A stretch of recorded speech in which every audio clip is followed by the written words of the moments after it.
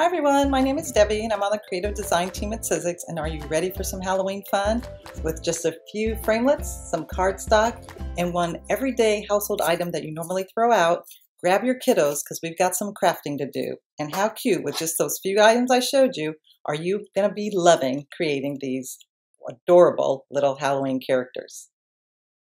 So with your little witches in tow, we're going to create this cute little witch character. All you need to do is grab your empty paper towel or toilet paper rolls. If you use paper towel rolls, then you're going to want to cut them in half. But this is just the basic toilet paper roll. And just adhere the green cardstock, this is the sage, around. I cut it 4.5 by 6, depending on if, I'm assuming it's universal size, but just in case. The ones in the US are 4.5 by 6. That's how I cut the paper. And I just wrapped it around and used double-sided tape. You could use any kind of adhesive. So glue, if obviously you're going to use hot glue, make sure you do it and your little kiddos are off to the side. So just have it covered. I don't need to show you how to do that because that's pretty self-explanatory. Now what I love, one of my favorite die sets, framelit sets, is the circle framelits. You get 8 different sizes in this framelit set, circles that nest inside of each other. I took 3 different sizes, the largest,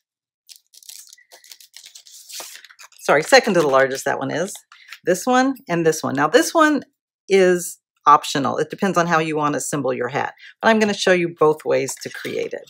So I'm going to take our black cardstock and I'm going to go ahead and run, this is going to be part of the pointed coney area of her hat. So I'm going to put the blade side against the good side of the paper. If you have a paper that is smooth on both sides, it doesn't matter. This is a textured side. It's just a good rule to remember when you're die cutting, especially a word or a sentiment. But for this one, it doesn't matter. So I have this one down here, and I'm going to be able to cut them at the same time. Now the reason I'm going to do this is because I want to cut a hole in the middle of this particular circle because I want to make sure that the cone goes through her brim of her hat. Now that's optional. You don't have to use this one, and I'll show you the difference later. So I'm going to go ahead and lay that in there, just make it centered. If I already have a circle cut, I could just lay this in my already die cut circle and run it through. But this is just saves time, and you run it through and they're all going to be done at the same time. Okay, I'm going to run this through my Big Shot machine. It's shifted a little bit, so I'm going to use my maker's tape.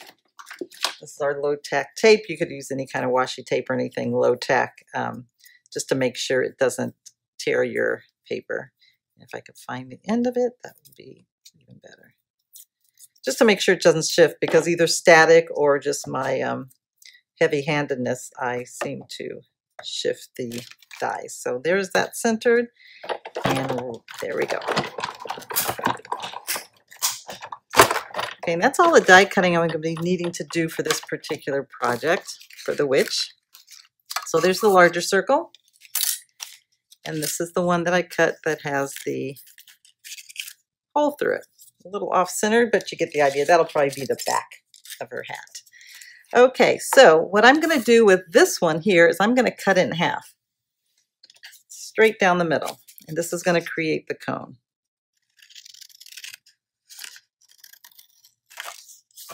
Now I'm going to take my fold and form tool, or you can just roll it around a pencil or something. This is something the kids could do. You could just have them roll it around a pencil, not tightly. You don't want to crease it. This is just going to help manipulate the paper so it'll create the cone effect in her brimmed hat. And then I'm going to take the curvy part, is going to be the bottom of her hat. And as I'm going to roll this around, I want it to be the diameter of the opening of that donut I had just cut, just to make sure it just fits snugly in there. It's going to overlap a bit, and wherever your seam is, that will be the back of her hat. You're just going to want to roll it around and just kind of bend it a little bit. Well, not bend it, crease it, but just bend it just so you'll make sure that it stays in the cone with the pointy, very pointy top hat. So it depends on the size of your circle. I could have done a bigger one to create a larger point. And I'm just going to make sure it fits through, not too loose, because if the hole's too big, then it's not going to work. So it'll just slide right through. So that should be good. I'm going to take, just to save time, hot glue I'm going to do that off to the side.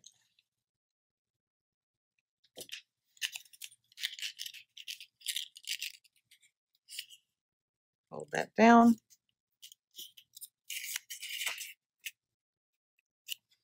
I don't need the other hat, so that could be someone else's witchy cap. And I'm going to thread it through there up top.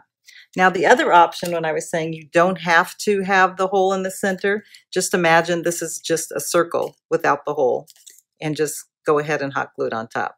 I just like the threaded idea, and I thought it would be fun just to see if it would work, and it did. So I'm going to go ahead and I'm just going to put a little glue just around here, a little hot glue. You could use regular glue, but just to save time so it'll dry quicker, I'm using hot glue. And then just slide this down until it adheres.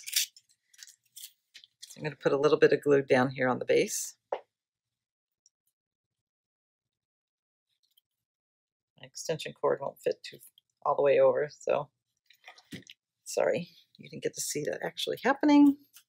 And then I'm going to go ahead and slide that down.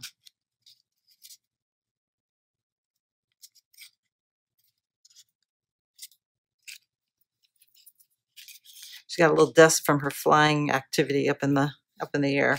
Okay, so there's her little cap. So I'm going to put that off to the side. Now I'm going to get going on her curly hair. She kind of looks like me. So I had already cut a strip of any kind of orange cardstock. This is from our muted collection. And I just started cutting little strips, just kind of spacing it apart. And I'm going to cut it and keep going. Now you do it so you have a non-cut part in the center. So just cut and leave about an inch or so blank in the middle. So snip, snip, snip, snip, snip, snip, leave that uncut. Now I'm going to take, just to mist it a little bit to soften the fibers of the paper, because I want to scrunch it up to give her crazy hair, but I'm going to do it off away from the work area. Just mist it a little bit on the front and the back. Just sop it up with your hand. And then you're just going to want to ball it up. This will make it even crinkles. If you want to roll it around, a skewer or something to give it, or a toothpick to give it more ringlets, you could do that too. But she won't care because she'll be flying through the air.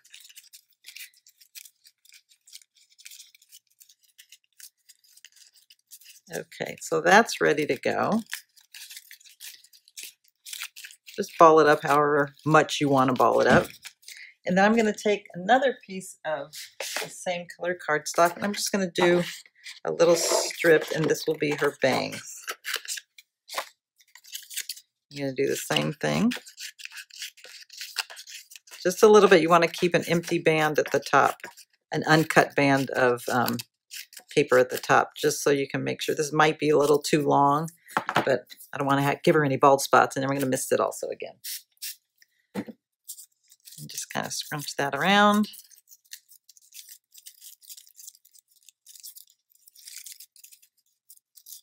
This will be something fun for the kids to do, since they can ball up paper and get a little wet. Okay, let me let that dry off to the side with the rest of her hair.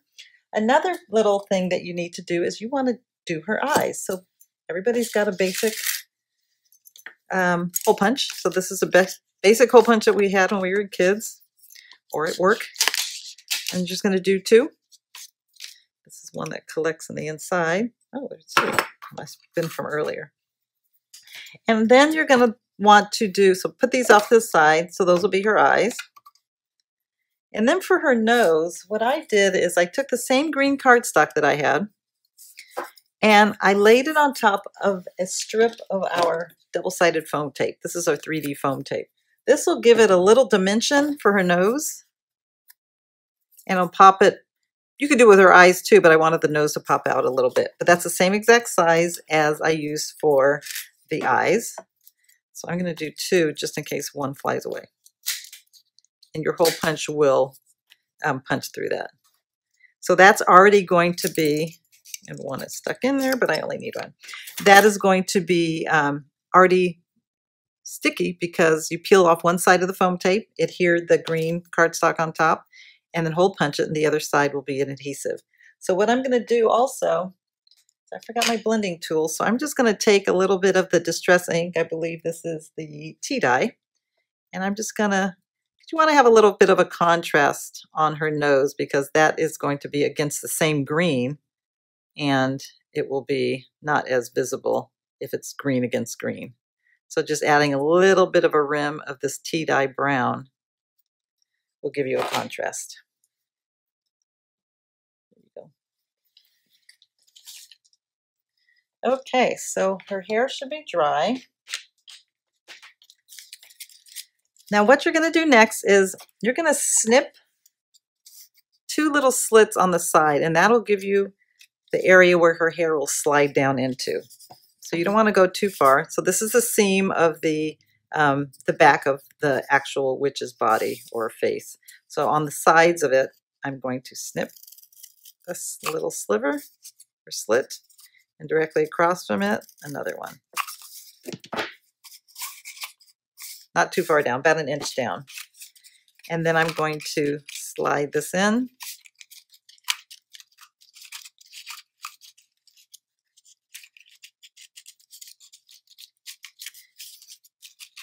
And you can trim it, or you can fold it over if you want. If you fold it over, then you're going to open up the little slits a little bit more, just so they'll slide in. But this is something that kids would have fun doing. They could add more hair if they want. They could do her hair a different color. And since the paper is still kind of soft from it being damp, it's okay. It doesn't really tear too much. And if it does, it adds more character. And she doesn't care with that wildness she's got. And then you're just going to push it towards the back a little bit. Open up that slit a little bit more, and as it goes down, oops, I tore a piece of her hair off. Sorry, Missy. And then you're just going to push it down a little bit further. And then you can kind of bend these back if you want them to be bent. Another way you could do it is you could wrap it around the back, but if you want her backside just to be basic and plain and just the green, you can. So you can either lay that, wrap it around and adhere it, but I like the slit idea. Next is her bangs. You see how much of them I need. I'm going to trim a little bit of that off. Give her a little haircut. I mean, these would be so cute. Just save all your paper towel rolls, toilet paper rolls, whatever rolls you have, and then you can use them anytime. You can do it all white and have it and make a ghost. You could do it in the holidays, make a reindeer. The possibilities are endless, and there's so much fun to create. So I'm just going to trim this off a little bit because this is going to go against the straight edge of her top of the toilet paper roll. And then you're going to go ahead and adhere it down there. Use my hot glue just to save a little time. So if you did reindeer, that would be super cute because then you could use one of your leaf dies, and then that would be the antlers. So just look at your dies and say, hey, you know what, this would be really cute with. And when you see what I used for the bat, that was a little fun technique. So look at your things. If you don't have a hole punch, the center of her eyes could be her eyes and her nose could be a die you might have. That's the center of a flower. So any kind of circle is perfect. So there her bangs are. I adhered it with glue. You could use any kind of adhesive. Now I'm not going to put her features on because I'm not sure how low down her hat's going to go. So, or the brim of her hat. So just to eyeball it, get those little scragglies off. And then I'm going to I'll use some of our express glue on the brim of her hat. The top of her head. And then the brim will sit right there on top.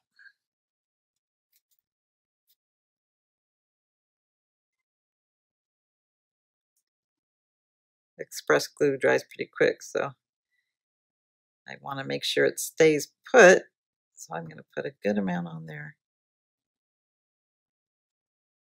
And you could just do a whole little town. She could be with her little friends. Another thing you could do is do really cute different sizes. So if she's got her own little witch family, that would be a cute little scene to put on your mantle. Let me hold that down a little bit. But like I said, just look at your dies and imagine the things you could do with this and make them little tiny people. Make her little hats a little bit different. It could be a cowboy witch with a cowboy hat. All sorts of things. Just look at your dies and look past what you think that they are. If it's a flower, it could be a different shaped brim of a hat. I'm going to put some hot glue on here just to hold it down because it wasn't drying fast enough.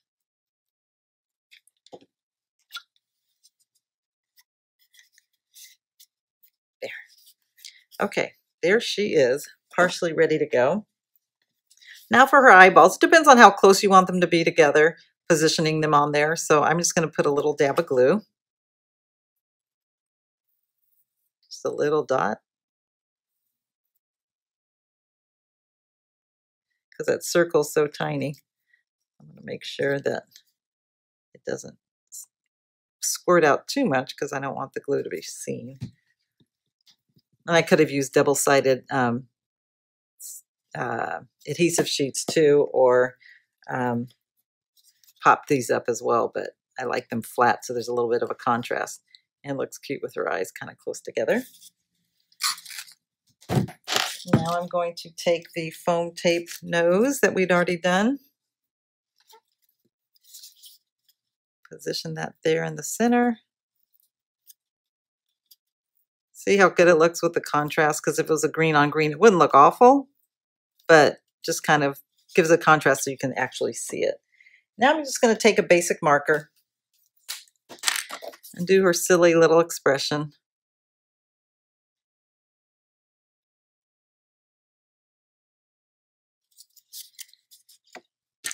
And next, lastly, is just a simple piece of white cardstock.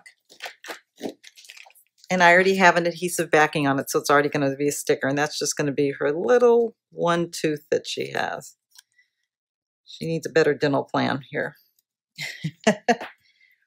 Peel off the backing. So it's a perfect sticker. If you don't have that, then kids can glue. You can use a glue stick and kind of find which side is the adhesive sheet. I'm going to have to do that again and start it. There, now I know. Give her one more attempt at the tooth.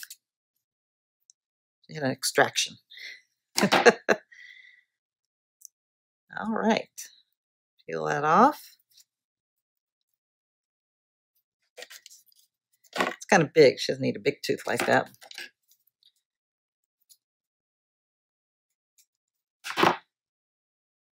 Okay, stick that little tooth down off to the side, and there she is. How cute is she? Now this is her. This could be her twin sister. Whatever you have their little family outing. You can make your cone taller like I did in the original one, or shorter like this. It depends on how your circle goes. How cute is she? And I hope your kids had a great time creating this. So much fun. Have all the pieces cut. If you don't want them to do anything with the scissors, just show them how to do it. Have the snips already go, and let them mist it, let them crinkle it up, draw the face. It's so much fun to create all these little fun things ready for the fall holiday. So for the bat with his cute little fangs and his little eyes, I'm going to show you how quickly I put this one together. So like I said, 4.5 by 6 is your cardstock that you're going to cut to wrap around a standard U.S. paper towel, toilet paper roll. And I don't need to cut the circles for you because I believe you know how that all turns out. So I use the largest circle framelit to cut the wings. And then, just to quickly show you how I created the eyeballs, the little ovals. You could take any center of a 0 die cut that you have, or the inside of a D, an inside of the capital letter O, whatever you have. But I found this butterfly, little thinlet.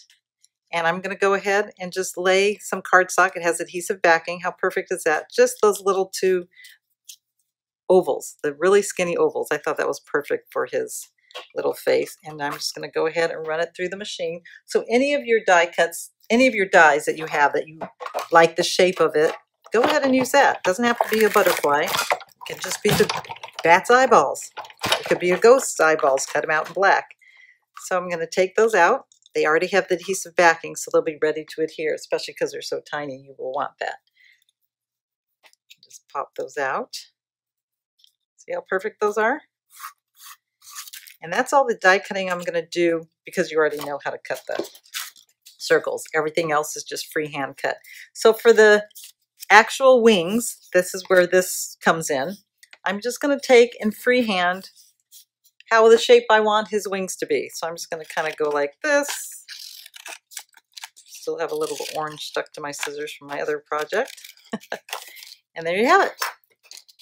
You have two matching sides. Now what you want to do is, since this part is the negative of what you just cut out, this is the positive, you're going to lay it across, and then you're going to want to cut out that other one so it'll be identical.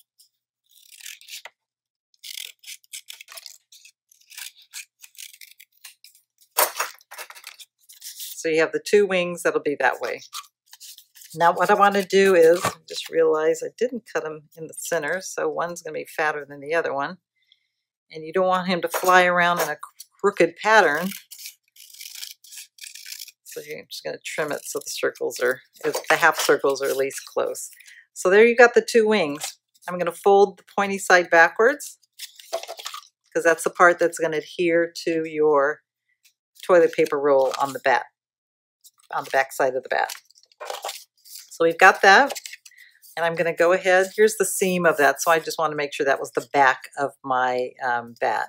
So I'm going to put the wings here, put some of my express glue on there.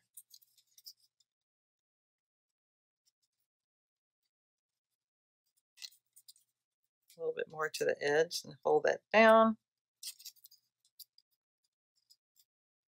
While that's drying, make sure this one is centered and appropriately spaced out for the front of the other one. So that's the position that I want to adhere that down to. So I take my glue,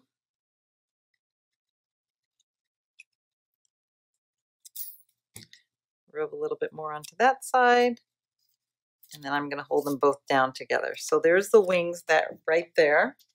You hold that for a minute to dry. See if my tweezers will fit. Yeah, so see, the tweezers will lay perfectly. Just hold that there like that. Meanwhile, I will cut the fangs. So the fangs, I'm just going to do the same paper. Find my scraps from my, when I cut the eyeballs out of the butterfly. And I'm just going to do two really pointy pieces. They already have the adhesive backing.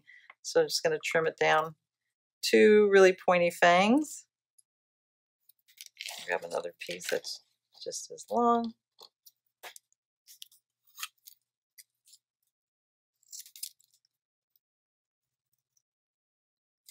Now he's got his teeth ready to go and his eyeballs. Now for his eyeballs, I could draw a black dot, but I love this tiny, tiny hole punch. I'm just going to punch a hole, and then the black from his body will show through. So it's going to be a partial hole, or you can do, so I'm just going to do it off to the side. So if you can see it like that, the black from his actual face is going to show through. So I'll do the same thing on the other one. So he's going to be looking to the left. Just a little bit off side there. Okay, so his wings are dry and they're ready to go. Get his fangs out of the way. I'm going to peel the backing off. And just like the witch, you just want to decide how close together you want his eyes to be. So there's one eye down. See how the little black dot that I die cut out comes through? I mean, the black from his face comes through the little hole that I punched out. Put the other one right next to it. You could have him rolling his eyes. You could have it dead center, however you want it. So there's that ready to go.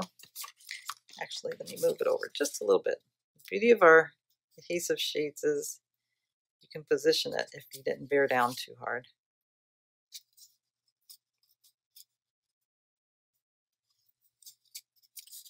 Okay, so his eyes are ready.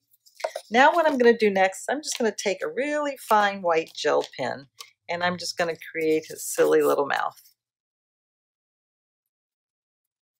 Just however you want it to be. Get this pin activated again because it's kind of thin.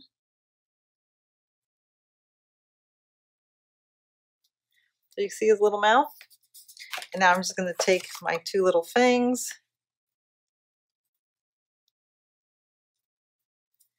and it has a straight edge. I'm just going to lay it right there against the bottom of the line I just drew.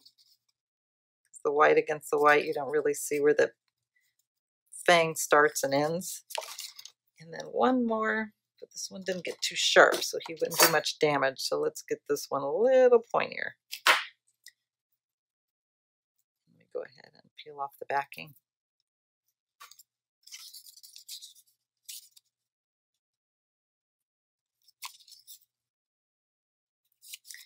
And there we have it. A spooky bat for the Halloween nights and a crazy little witch gal that's going to be passing through and passing by him in the air on her broom. How fun are these? So I hope you and your ghouls and goblins enjoyed making these as much as I did. They were so much fun to create. Whether you're making these, ghosts, pumpkins, whatever you decide to create, be sure to tag us, My Sizzix Story. We can't wait to see what you've created. Thanks so much for joining us, and we'll see you again next time.